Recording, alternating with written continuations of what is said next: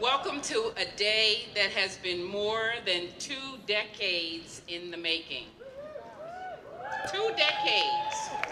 The grand opening of CSUN's Student Recreation Center. It took a long time. The idea was first conceptualized in 1992. And then in 2002 is when it really started to take off. So it takes a long time to sometimes get things built. The students actually voted for it in 2007, and it's here in 2012. So the students before, not current students, but the students who came before actually laid all the groundwork for the future students. And that's part of our pride of being a Matador, that we laid the groundwork for someone else. We have a swimming pool, locker rooms, men's and women's. We also have a family locker room. We have cardiovascular equipment in 2 areas, actually 3 areas, but the main cardiovascular studio is right here to my left. It's called the Brian Green Matador Training Zone. And what's nice about this cardio equipment is it has PVS screens on it, personal viewing screens, that students or participants, anybody, can put their iPod in. They can also download a playlist, so if they have their own headphones, they can plug into it and download a playlist through the net post. They can keep track of their workouts from one day to the next. We have 2 courts, red ring courts for open recreation, basketball, volleyball, badminton.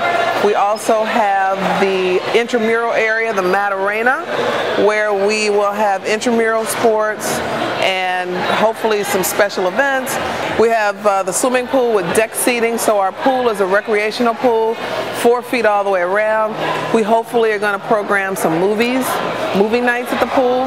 That's going to be so much fun. I belong to a gym outside of this campus too, and I don't need it anymore because now I have a facility that's competitive, better than the one I've been using, and there's a fellowship here. We all hope to be in a gym where someone beside you motivates you, or someone you meet up with can help you, or some of us say we can help other people. So I think I'm going to meet the Matadors and people I want to work out with here. So I hope all students feel the same way. The amount of people that have worked specifically to get us here has been phenomenal, from the architect, LPA, to the contractor, CW driver, all the union staff and the associated students folks have got us to this today that I really think is going to be a culture-changing day.